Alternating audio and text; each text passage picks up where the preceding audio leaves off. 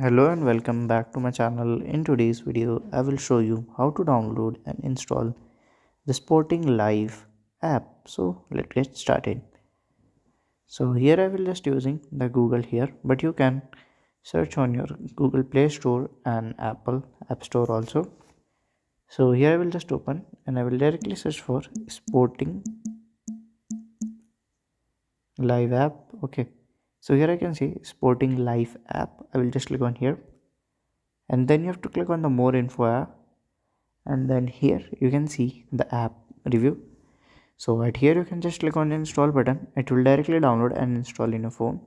And if you want to read the review, you can directly scroll down and you can read the review also. If you want to like uh, go to the app support, then you can just do it from here also. Okay, so by this way you can just do it. So if you find this video helpful, make sure you like, subscribe and share the video. Thank you for watching.